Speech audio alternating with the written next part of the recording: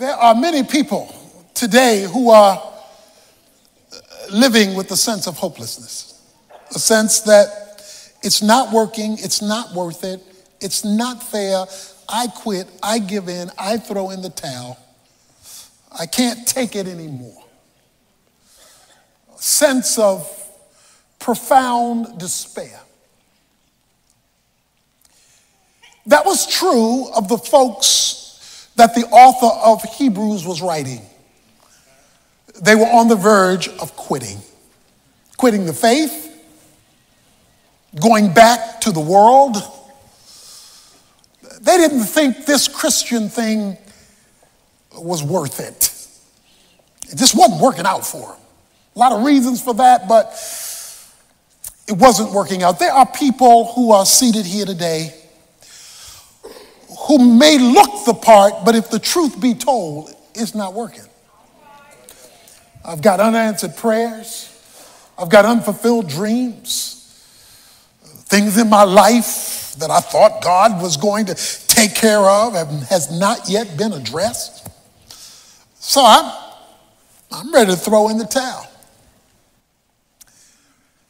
That leads him to discuss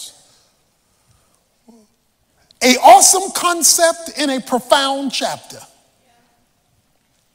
What leads him to discuss this concept is summarized in chapter 10,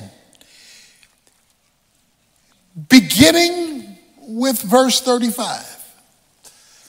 In chapter 10 of Hebrews, verse 35, he says, "Therefore, do not throw away your confidence, which has a great reward. For you have need for endurance, so that when you have done the will of God, you may receive what is promised. For yet in a little while, he who is coming will come and will not delay. But my righteous one shall live by faith. And if he shrinks back, my soul has no pleasure in him. But we are not of those who shrink back to destruction, but of those who have faith to the preserving of the soul." He says, I am writing you so that you don't throw in the towel for endurance. And then he throws the zinger, for the righteous shall live by faith. Okay, watch this. Whatever faith is, we're going to talk about it in a moment, it's supposed to be a lifestyle, not an event. The righteous shall live by faith.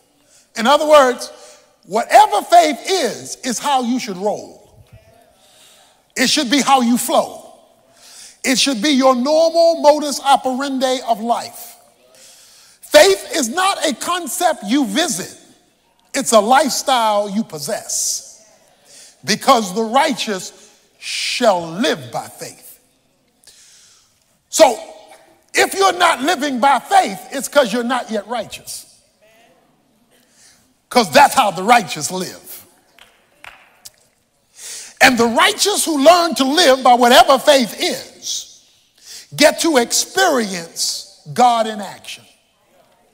That's what he says. You get to experience God fulfilling his word. So you've got to ask the question, am I living by faith? Because if I'm not rolling by faith, then I'm not experiencing God in my circumstances. Because that's how the righteous roll. They live by faith. But that raises a question. What is faith and how does it work? Which leads us to our series, a tour of the Hall of Faith, where we are going to look at the heroes of the faith. Verse 1. Now faith is the assurance of things hoped for, the conviction of things not seen. Faith deals with things that are real that have not yet penetrated your five senses because you haven't seen it yet. Hope is an expectation about the future. Hope is an expectation of which you are convinced of or convicted about. In other words, you are confident of this thing, even though the thing hasn't occurred yet. Faith then must have substance. It must have some stuff that you can rely on. Now, what this means is faith is only as meaningful as the substance to which it is attached.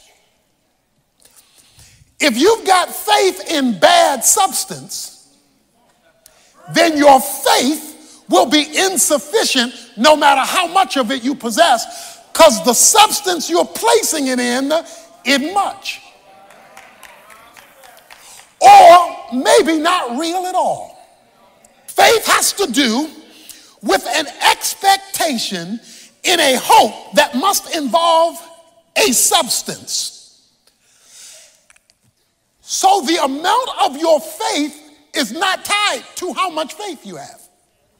It's tied to how much substance you possess. A little faith in significant substance produces great results. A lot of faith in insufficient substance will produce no results. Because what makes faith faith is the substance to which it is attached. Faith is the assurance of the things the substance hoped for, and it is the evidence of something that your eyes have not yet laid eyes on, but that you know is real.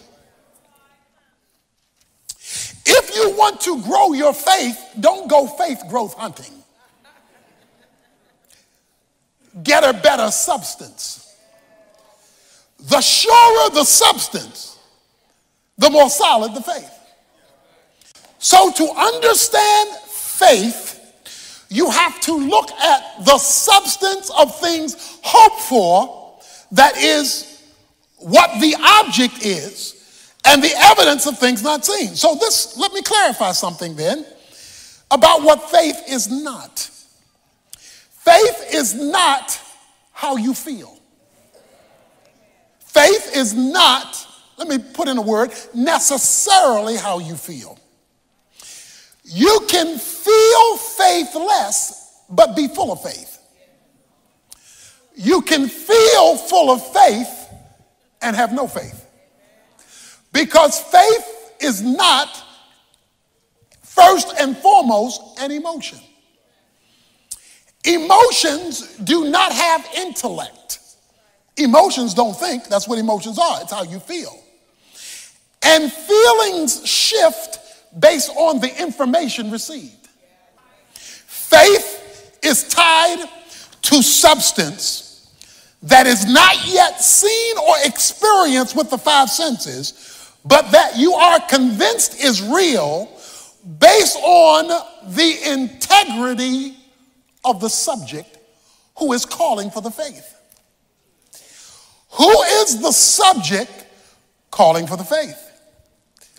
It's God. Now, let me tell you why this sermon and this series, for many, may be the most important one you've ever heard. Because Hebrews 11 verse 6 says, without faith, it is impossible to please God. Faith is not one of the things you need. It is the key thing you need if you want to experience God.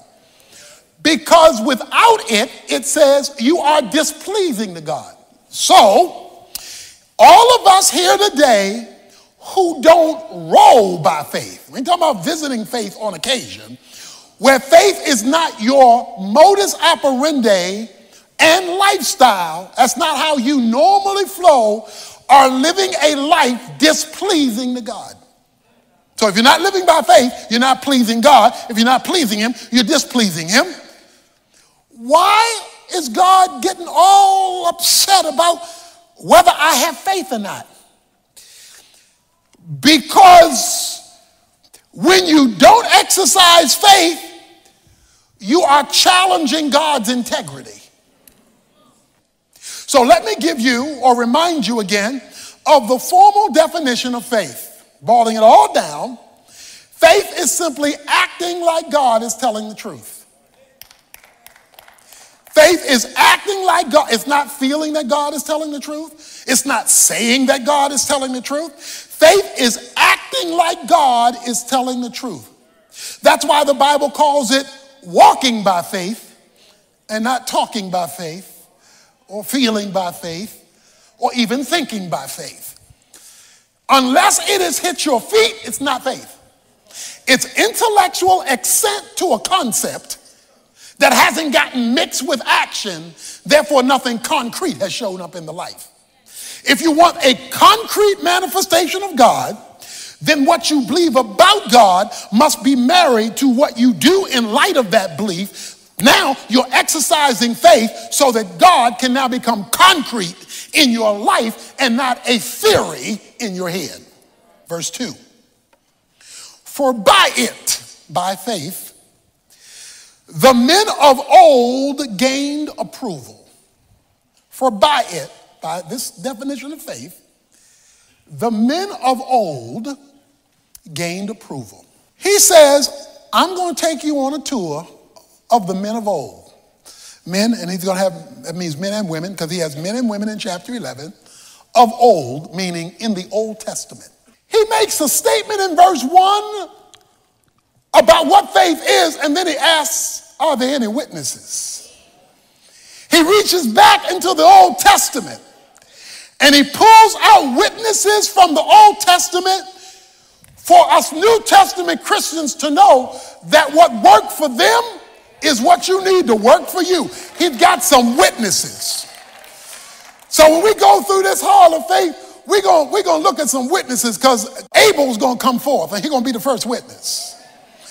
Enoch is going to come forth, and he's going to testify. Noah's going to come forth, and he's going to say a little something, something. Abraham's going to come forth, and he's going to tell you something. Sarah's going to come forth, and a girlfriend has something she wants to share with you. Rahab want to tell you a little something, something, because she's going to testify as well. David's going to give a testimony. Joseph's going to give a testimony. The patriarch's going to give a testimony. There's going to be testifying week by week by week to let you know that verse 1 is the truth, the whole truth, and nothing but the truth. So help you God when you understand faith. He says, I got some testifying to do. He said, by it, the saints of old were approved. That means validated and vindicated. There's nothing like when God validates you. The end of chapter 10 said, and he will come. He's going to validate you. You don't get your graduation certificate when you enroll in college. You don't get it upon enrollment. You get it upon fulfilling the requirements. That's why the end of chapter 10 says, and when you have completed the will of God. See, because some of us are in college for 20 years because we've not completed the course we've been called on. So we've not received the approval of graduation, the validation and vindication of a life of faith. We pick and choose when we want to believe God. We believe God on the things we like. We disregard him on the things we don't like. And so we're not living by faith. We are cherry picking by faith. He says the righteous, this is how they roll. In other words, non-faith is the exception. Faith is the rule in spite of how they feel. It's like the 3 Hebrew boys that said, we believe God can deliver us. But even if he doesn't, we're not going to bow because we trust God. It's like Habakkuk says in Habakkuk chapter 3 in the last few verses, though there's no fig on the tree, though there is no cattle in the stall, though I can't see anything God is doing, I'm going to still rejoice because I still know God, even though I can't see a change in my situation, because God has integrity in spite of my circumstances. There's some strange people in this list in Hebrews 11. There's some folk in this list that if we were making the list, wouldn't have made the list. You got a prostitute in this list. You got a liar in this list. You got a murderer in this list. You got a passive man in this list. You got a lady who laughed in the face of God in this list. You got some messed up people who made the list. Oh, that ought to be some good news to somebody. Even though you walk through this door, toe up from the flow up, even though you walk through this door of spiritual failure, if you right now will begin to live by faith, God still will let you make a list.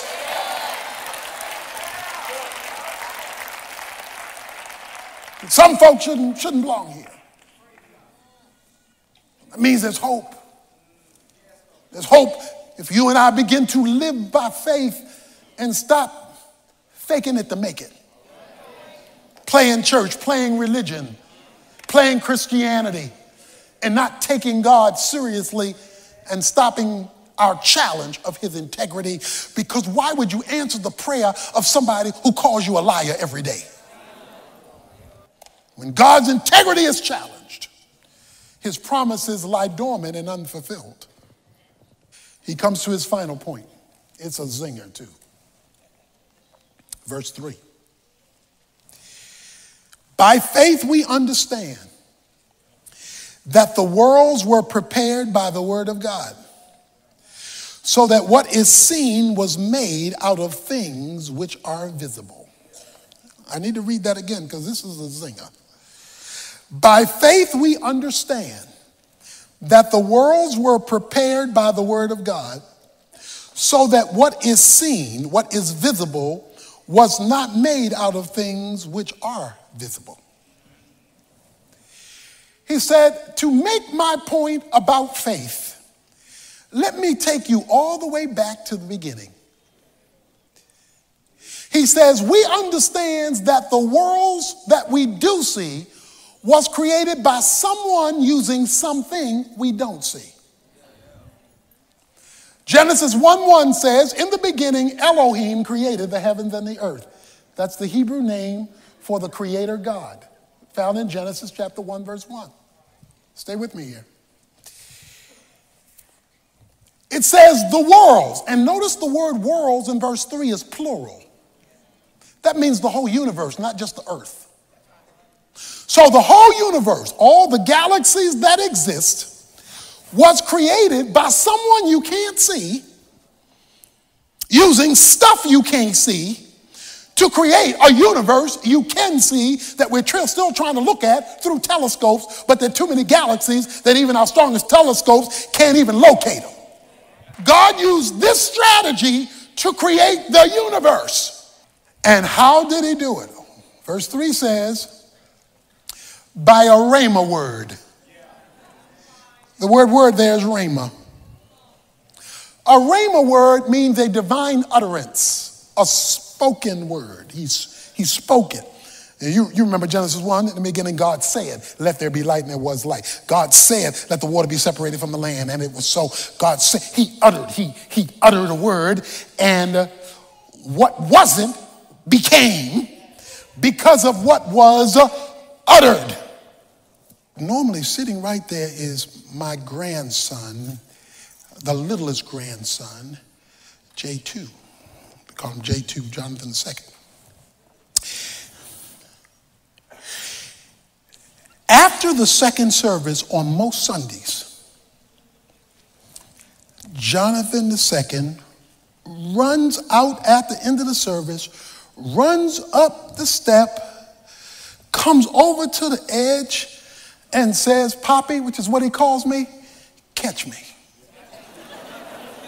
And he stands up here, and I hold my hands out, and he jumps. I did this with the other grandkids too, when they were that small. They come up here and jump. So he comes up here almost every Sunday. He runs up here, and he says, Poppy, catch me. And so I hold up my hands, and he jumps. But it always wasn't like that. Let me rewind. Initially, I picked him up and put him up here. And I stood down there and I said, J2, jump. He said, no, I'm scared. I said, J2, I got you. He said, no. I said, J2, but I'm right here. I got you.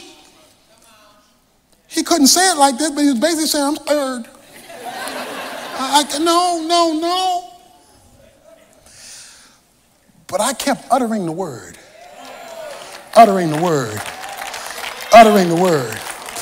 The problem is he wasn't believing the word because he was not confident in my integrity. He was not convinced I either had the will or the ability to catch him and that I would let him fall. But after pounding him with the word over and over, J2 jump, J2 jump, J2 jump, J2 jump, J2 jump, pounding him with the word, he came over to the edge. I said, jump, J2. He said, come closer. You're too far. You're too far. But when he asked me to draw near, when he called on me to draw near, I came a little bit closer and I drew a little bit nearer because I knew the closer I got, the more confident he would have. And so I said, J2, jump. He lifted up one leg but kept the other leg down. He wasn't fully comfortable. And so he didn't jump. He just kind of typically leaned forward so that I could grab him. I put him back up there. I said, J2, jump.